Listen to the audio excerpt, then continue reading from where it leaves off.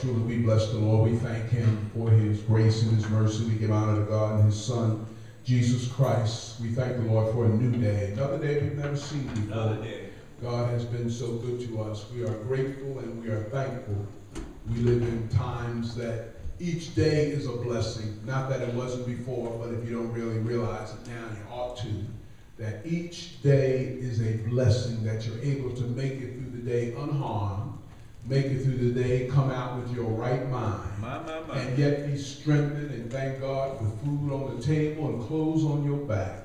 That's the kind of God we serve, a God who's faithful in terrible times, in times of indecision, in times of crisis. We serve a God who is faithful. Yes. I understand why David said in the 23rd Psalm, the Lord is my shepherd. Yeah. I shall not want. He recognized that a relationship with God was more valuable than anything he possessed. He said, listen, because I have the shepherd of my life in charge of my life, he said, listen, I shall not want. Thank God that he can give you comfort in the midst of crisis. Thank God that he is faithful to do what he has said. I'm going to ask you to stand to your feet if you can just for a minute as we read God's word. We thank God for his word. That's the only standard we have, is the word of God. That's why you need to read the word of God, to keep the word of God in your heart, so that even if this was removed from you, you have it in you. Amen. Amen. Our text is James, the first chapter of James, the book of James. I will be reading. James, a servant of God and the Lord Jesus Christ, to the 12 tribes which are scattered abroad, greetings. My brethren, count it all joy when you fall into diverse temptations, knowing this, that the trying of your faith worketh patience. But let patience have her perfect work, that ye may be perfect and entire, wanting nothing. If any of you lack wisdom, let him ask of God, that giveth to all men liberally, and upbraideth not, and it shall be given him. But let him ask in faith, nothing wavering. For he that wavereth is like a wave of the sea, driven and with the wind and tossed. For let not that man think he shall receive anything of the Lord.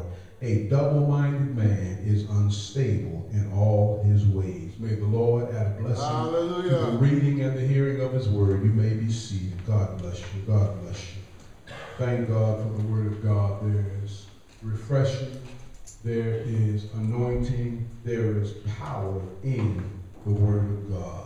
And I'm so glad that God has left his word on record so that we can have opportunity as well as privilege to know what God says and be able to take God's word, and as the psalmist said, hide the word of God in our heart, that we might not sin against him.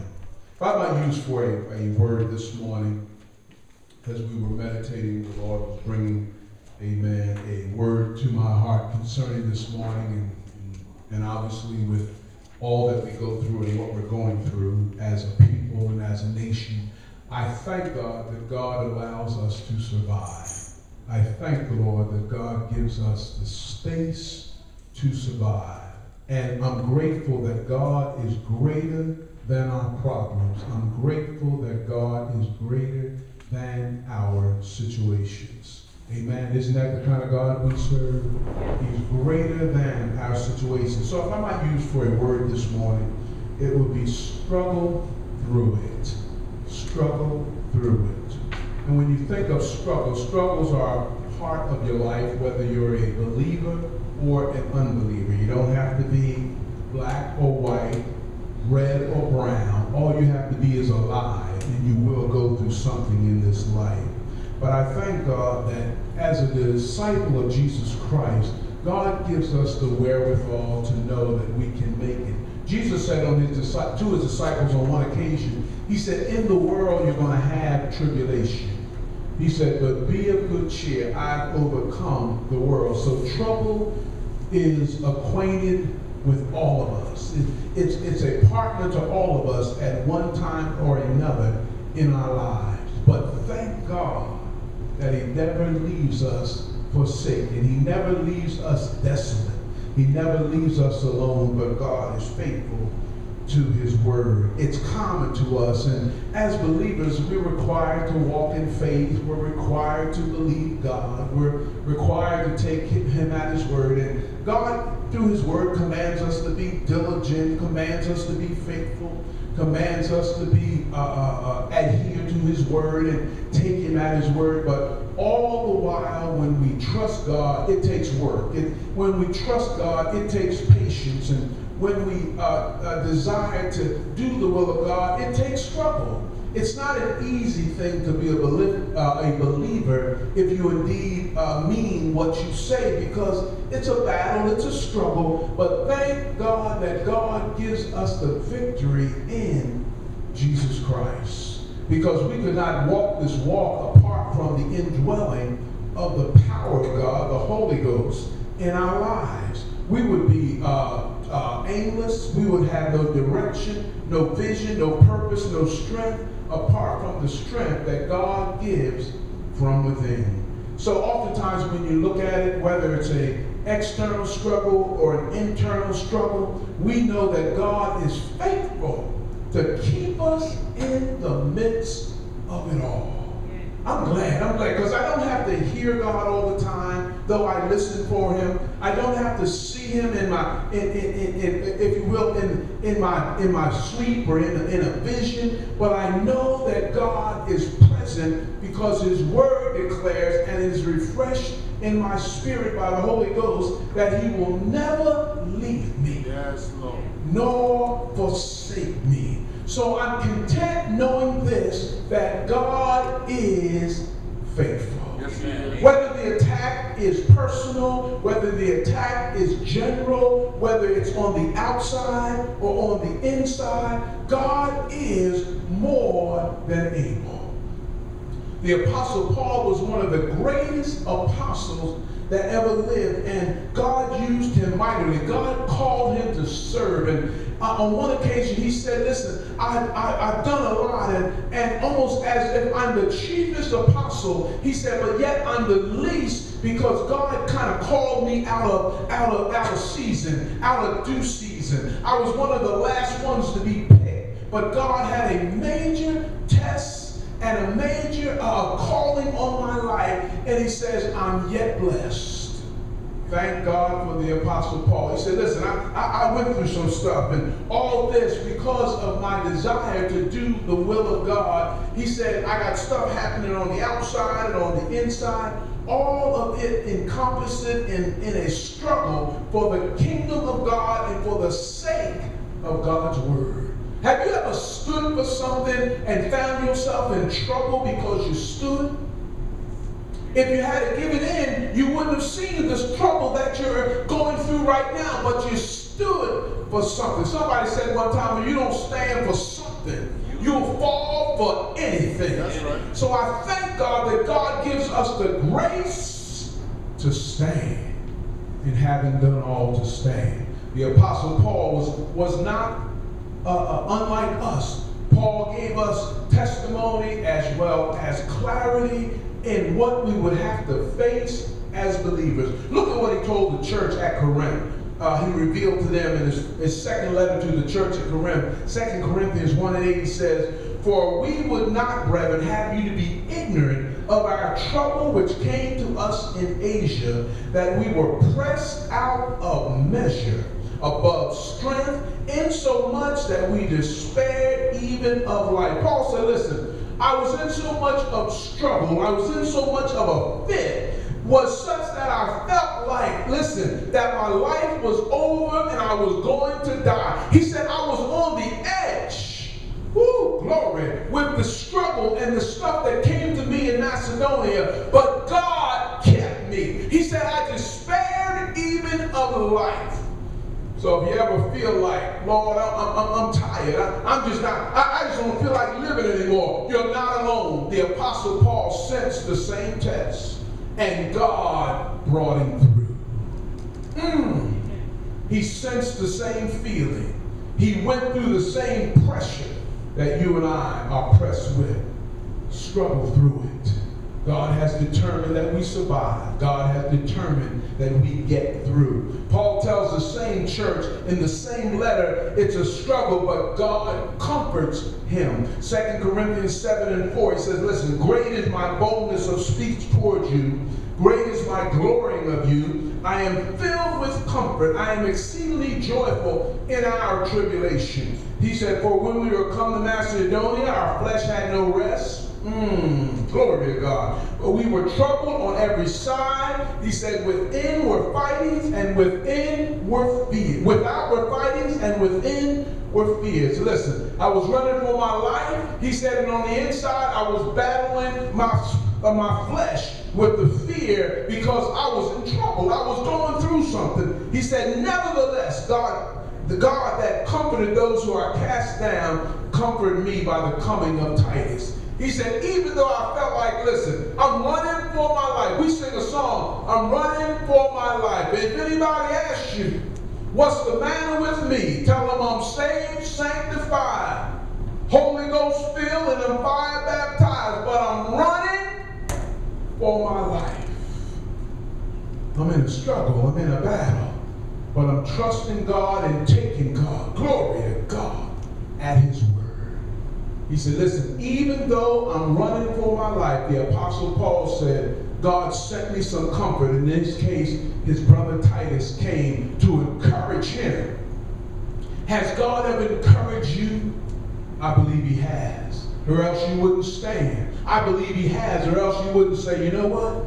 Thank God. Lord, I'm grateful that you've been faithful. God, I'm grateful that you've been there for me. I'm grateful, God, that you've been faithful in my life. Glory, glory, glory. Look at our text here. Glory to God. Amen, amen. James, a servant of God, and the Bible says that the letter was to the 12 tribes, and he said, count it all joy. Yeah. He said, when you fall into diverse or different temptation, because the trying or the testing of your faith works patience, but let patience have its formula, if you will, its perfect work, that you might be entire and patient and wanting nothing. He said, listen, he said, understand this, you're going to go through some stuff, but let it develop, let it come to fruition, because it's bringing about something better that you would never experience except you've gone through what you need to go through. Sometimes God has us go through some stuff so he can take us to the next level, and that part is what he calls perfection. God said, listen, I'm working with you.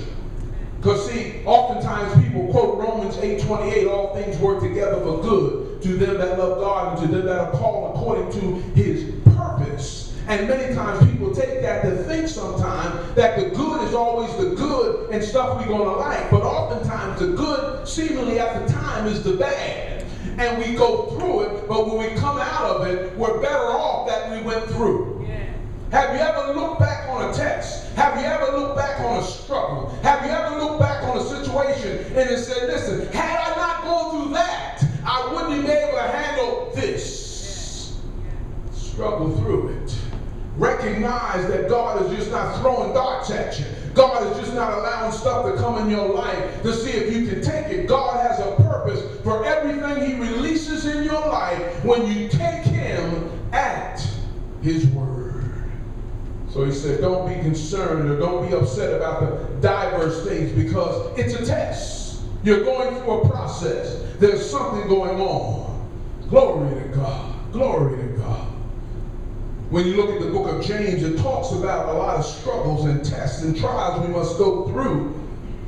And the book of James was not written by the apostle James. It was written by an apostle who was named James, who was the brother, or should I say, a distant cousin of Jesus. But the apostle James was the first apostle that was beheaded or martyred in the New Testament, and the Bible said King Herod Agrippa had him beheaded, and it was all during the time when Peter and Barnabas and Paul and Barnabas and Peter and John were evangelizing and ministering, and God had allowed James the apostle to be beheaded, but yet and still God still had a James in the wing who was a cousin of Jesus who pinned down the book of James. So I think that God allowed the latter one, to have experience, because the church at the time in Jerusalem was under extreme persecution. There was a lot of stuff going on. There was a lot of hatred and bitterness and persecution for the people of God. All them that named the name of Christ were under a death sentence. They were chasing them. They were pursuing them. Their lives weren't worth anything because they thought they were criminals. They labeled them as criminals. And God, through all that, allowed the church to survive. Glory, glory. And here it is, over 2,000 years later, the name of Christ, the name of Jesus, is still above every name that is named on this planet Earth.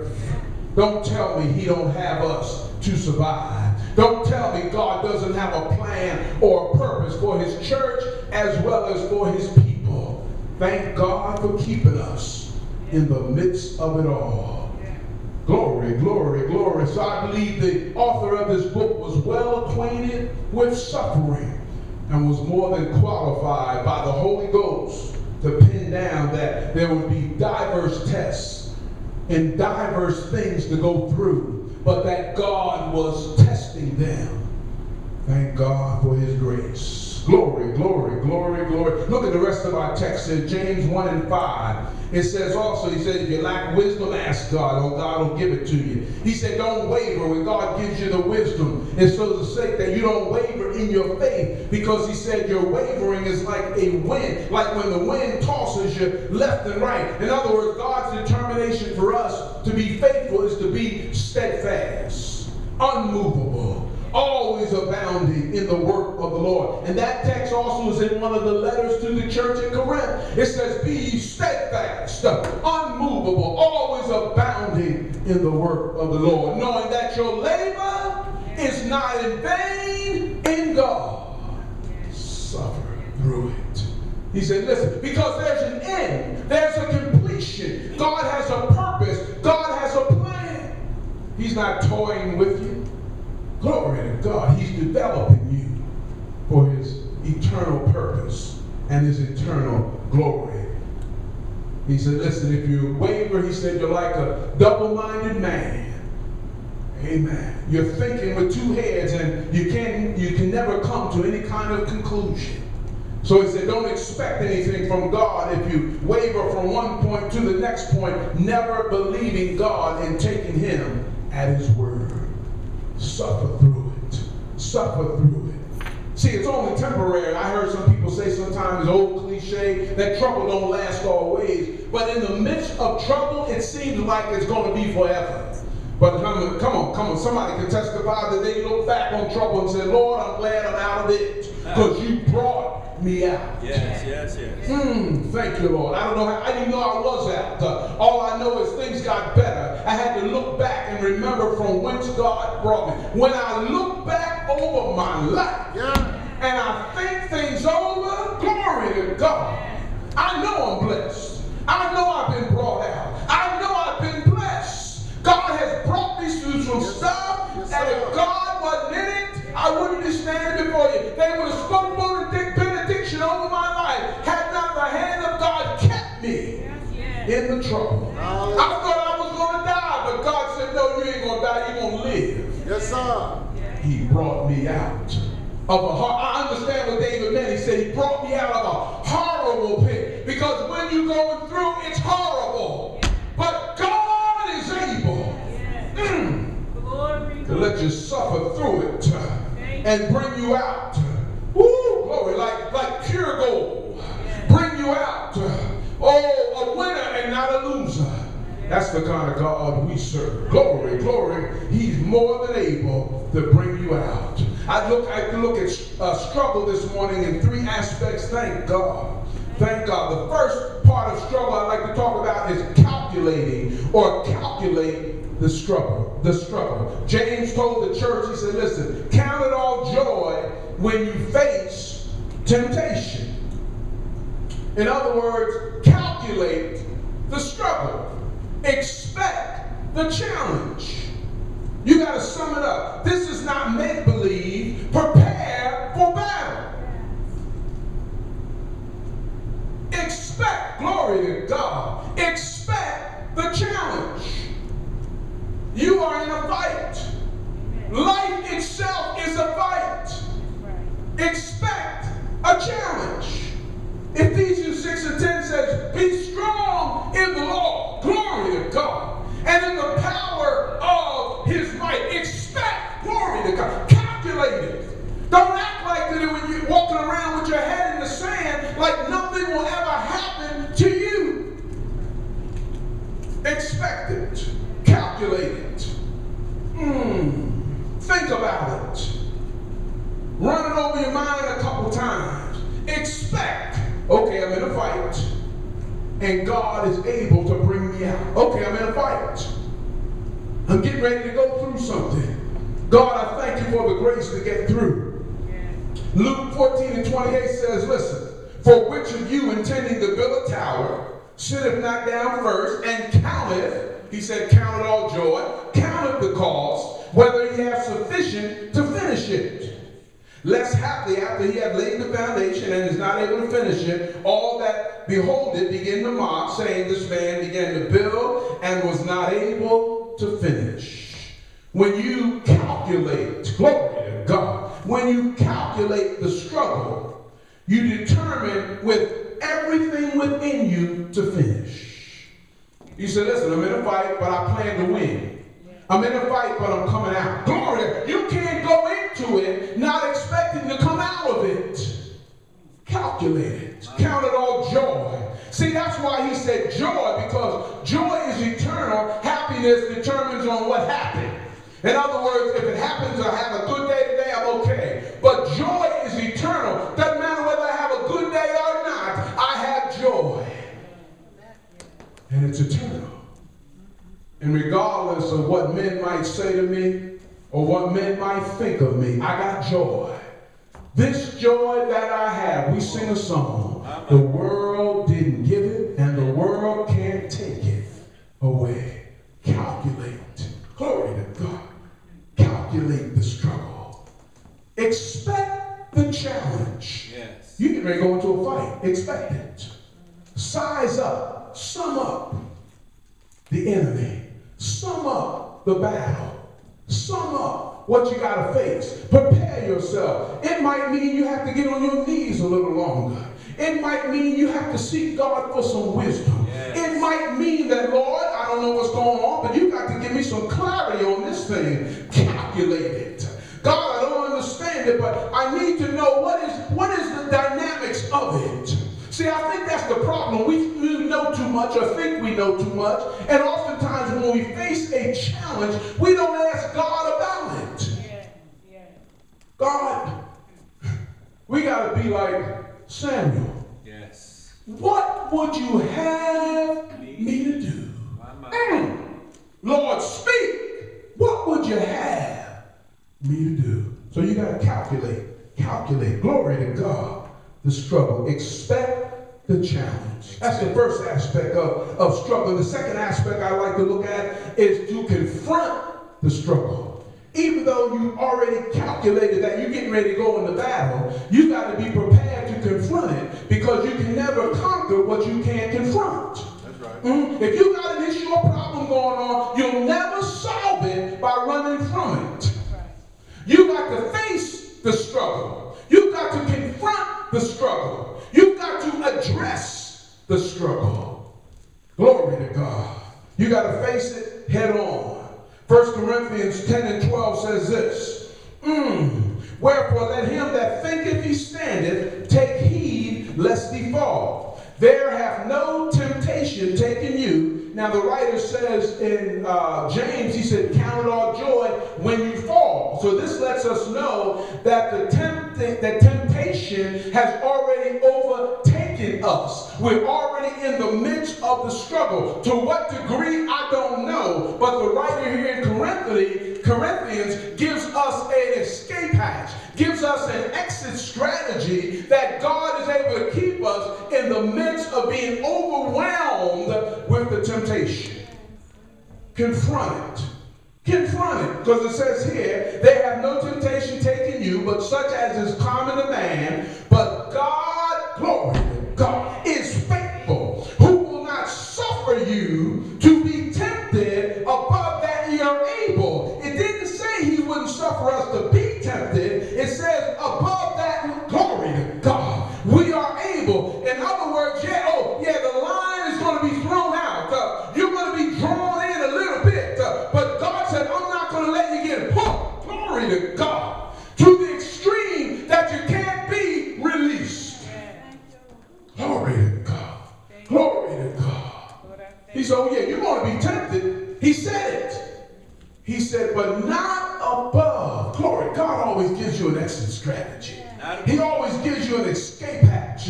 Don't tell me temptation won't come. It's coming, beloved. Prepare for it. Expect it. But he says, listen, it won't overwhelm you nor overtake you. He said, I'll give you an exit strategy. Look what he says here. Oh, glory to God. He said, you will not be tempted above that you're able, but with the temptation, also make a way of escape that you will be able to bear it. Amen. You won't defeat what you won't confront. You can't escape it. You must survive it. Your adversary must be confronted. Must be confronted. The scripture says in the book of James 4:7, it says, submit yourselves therefore to God, resist the devil, and he will flee from you.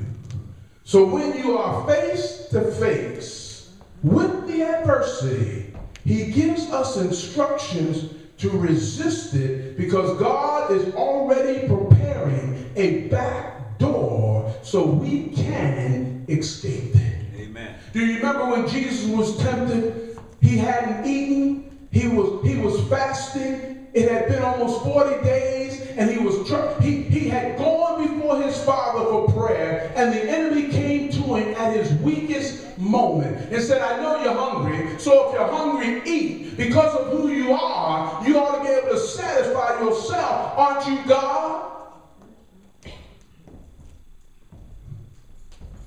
Jesus said, no. Man shall not live by bread alone, but by every word that proceeds out of the mouth of God. And the enemy came at him with the same stuff he comes at with us. The world, the flesh, and the devil. Everything. He came at the lust of the flesh, lust of the eyes, and pride of life. Everything that would afflict us, he sought to afflict our God. And he stood and confronted the enemy and was given a way of escape by the word of God. Woo! That's why the word of God is greater than your struggle. The word of God is greater than your temptation. The word of God is greater than whatever you're going through right now. Amen. It'll give you the comfort. It'll give you a hiding place. I love what the 91st Psalm says. He that dwelleth in the secret place of the Most High shall abide under the shadow of the Almighty. In other words, God said, I'll hide you if I have to. Yes. You ain't got to say nothing. I'm just hiding you. Oh, you under attack, but I'm hiding you. Don't worry about it. See, that's why you don't have to fight your own battle. God said, I'll hide you. You take me at my word, I will hide you. In the midst of the confusion, if he hid the Hebrew boys in the midst of a fiery furnace, God has no problem hiding you from your adversity. Glory. And allowing you to come out, glory to God, like pure gold. And finally, let the last act of struggle is to complete the struggle. James told the church in his letter to James, in the book of James, he said, let patience have her perfect work, so you can be complete, basically, and want nothing. Amen. God wants to bring conclusion. God wants to bring finality to our issues, so that we are not driven to the point of exhaustion, but rather driven to the point of victory. And then we are refreshed by the word of God, so we're able to receive and take on anything else or any other challenge that may come in our life. Amen. Glory to God. The Bible says in 2 Timothy 4 and 6, he says, when the Apostle Paul was toward the end of his ministry and recognized that God was about to call him home, for he had fought a good fight, he said, listen, he says in 2 Timothy 4 and 6, for I am now ready to be offered, and the time of my departure is at hand. He said, I have fought a good fight. I have finished my course. I have kept the faith. He said, henceforth there's laid up for me a crown of righteousness. Oh, struggle through it, beloved. Struggle through it. Which the Lord, the righteous judge, shall give me at that day, and not only to me, not only me only, but unto all them that love his appearing. The Apostle Paul said, listen, my end is almost near. I'm at the point of completion. And Paul recognized that all the struggle, all the torment, all the stuff he went through, all the victories, all the cold nights, all the dark nights, he recognized that it was all for the purpose of the kingdom of God. And he said, listen, I'm now ready to be offered up. He said, it's over, it's complete. I've kept the faith. I've done what God said. So he said, now there's laid up for me a crown of righteousness. He recognized that God had promised him that he'd be faithful, that God would give him a crown. If he'd be faithful, that God had a heavenly reward for him. But in the process of his struggle, it was all that he needed was to know that God was more than able. In our struggle, I know none of us are in heaven right now, but we recognize that heaven's going to be our completion. But in the process of us getting there, we know that we have to go through some stuff. We got to struggle through some stuff in order for God to bring about the completion, in order for God to bring about the maturity in our lives that cause us to be victors and not victims. My Lord. Woo, glory. When I pray, I know God hears me. That's all part of the struggle. Because sometimes when I prayed as a new convert or prayed not knowing what I was praying about, as I learned the grace of God and was able to take God at his word, now I pray with authority. Now I pray with power because I recognize that God has transformed my thinking. I know I'm the head and not the tail. I know I'm above and not beneath. I know I'm a winner and not a loser. Why? Because God has given me the grace to be developed, the grace to be strengthened in my confrontations, in my situations, in my battles, and in my struggles. I'm learning that God is more than able to bring me out. I don't care what it looks like anymore. I know God is able. And I've struggled through that. I had to learn that in the struggle that God was able. I had to learn that by keeping my mouth shut sometimes, that God was able. I struggled through it. I didn't like it, didn't care for it, but I struggled through it. Amen. Knowing that God, glory, that God was able. I knew God would finish it. I knew God would fix it. I knew God would bring me out. Hey, some stuff blindsided me. Everything that comes in your life, it isn't because of something you've done. It's an attack you're under. And stuff blindsides you sometimes. But I understand this. Whether it comes from the north, the south, the east, or the west, God is able to keep me in the midst of the attack. Just have to struggle through it. I just got to hold on to the horns of the altar, knowing that God is faithful to do, glory to God, what he said. Oh God, I thank you. When I look at one more individual, look at their life, I was encouraged by this.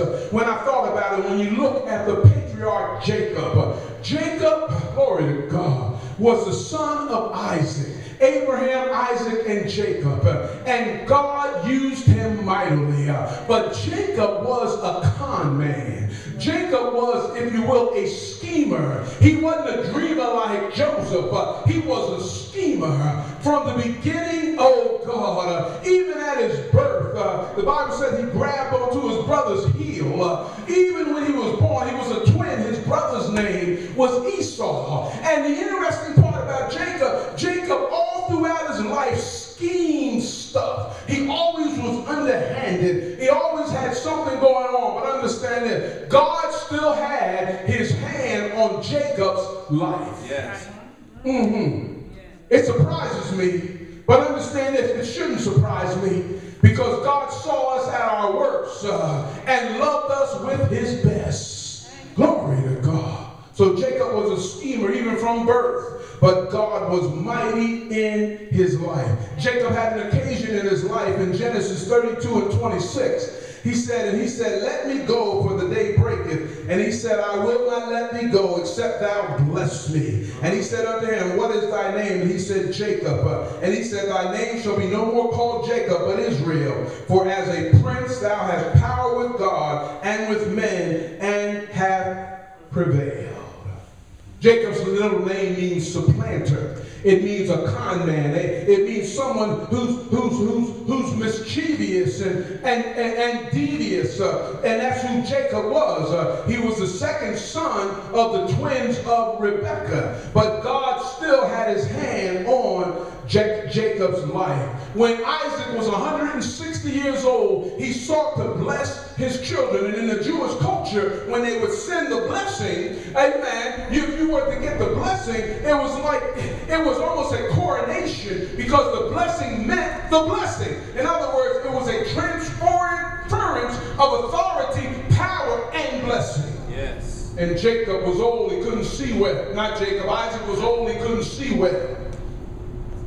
And he told his oldest boy, which was Esau, and said, listen, you go on out and get me some food, I'm hungry.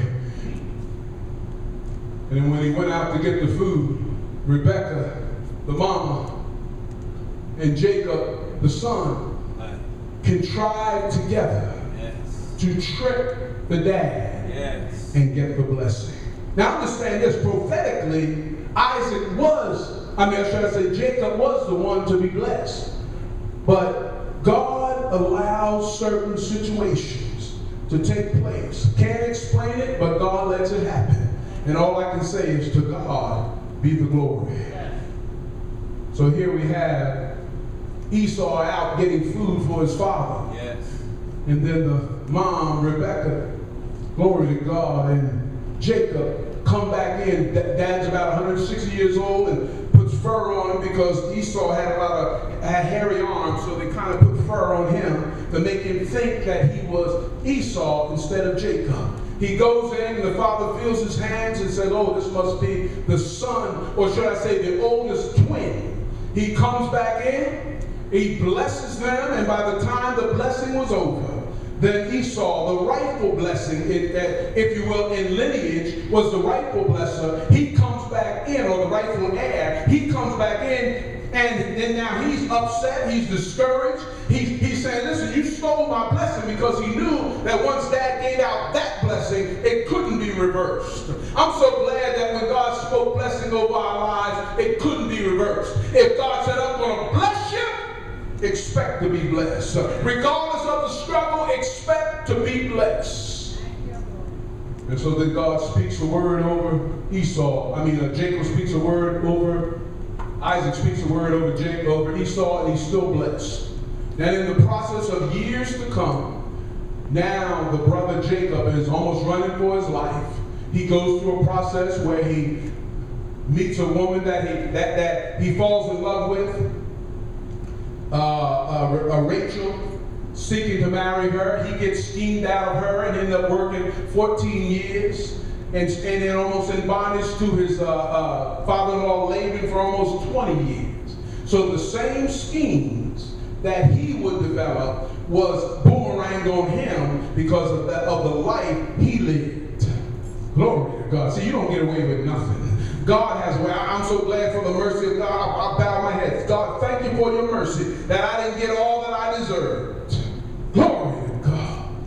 And God allowed him to be blessed. And on this occasion, he's about to meet his brother, who he hasn't seen in almost 20 years, and he's scared to death. Jacob is scared to death. And so he says, listen, I'm getting ready to meet my brother. He probably wants my life because I stole the blessing.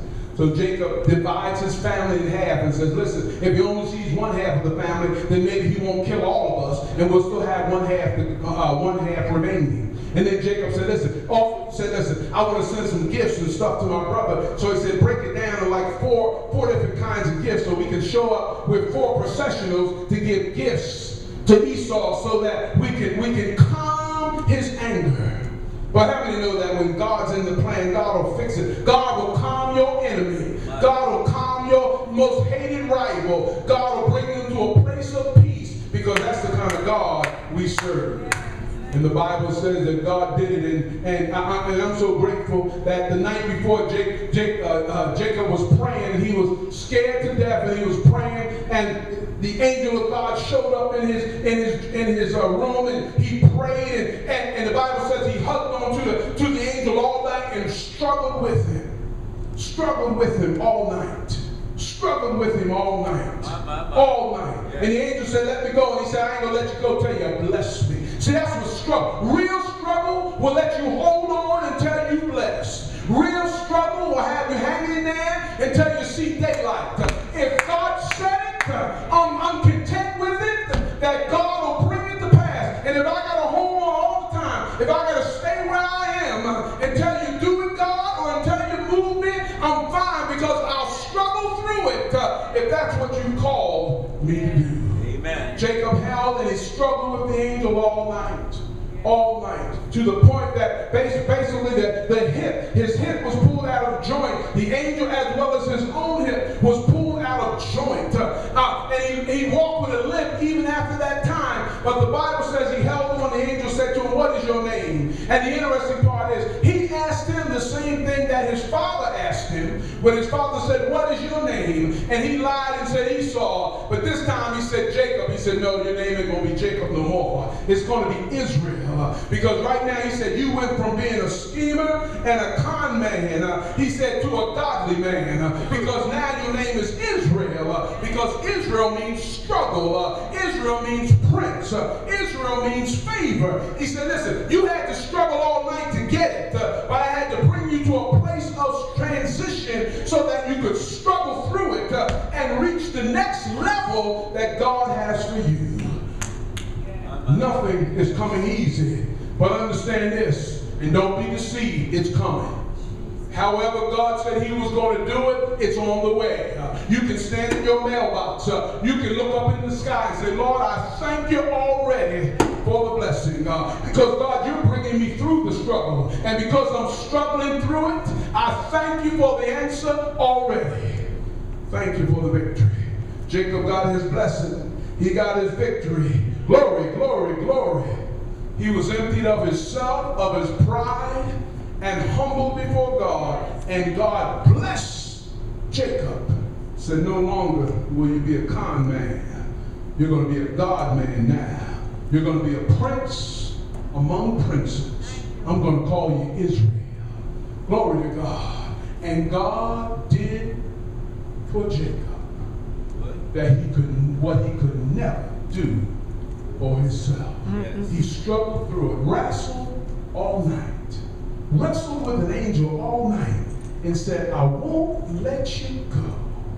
Glory to God. Are you that way with God? Lord, I won't let you go until you bless me. God, I'm standing in need of something. I had something on the altar for it's been on the altar so long I had to dust it off. But God, I won't let you, glory to God, until you bless me. You would have never deposited in me to ask for it. But because I asked for it, I know it was you that gave it to me.